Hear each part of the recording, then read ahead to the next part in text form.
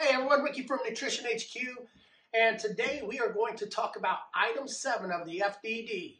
But before we get started, don't forget to subscribe to our YouTube channel at NHQ Rocks. So let's dive into item 7. This is one of my favorite ones, and this is one that I probably spend the most time on when talking to prospects as we're going through the FDD. But item 7 is basically going to provide the prospective franchisee the expenses that they're going to incur as they're getting their unit open. And it will also provide additional expenses to operate as you get everything off the ground. And in item 7, just like item 6, is a special format, and it literally has to be in a 5-column format.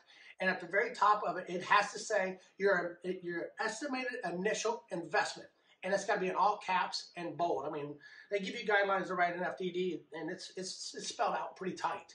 So from left to right, it's going to basically say the type of expenditure, franchise fee, construction, method of payment. Is this going to be a lump sum or is it going to be as incurred?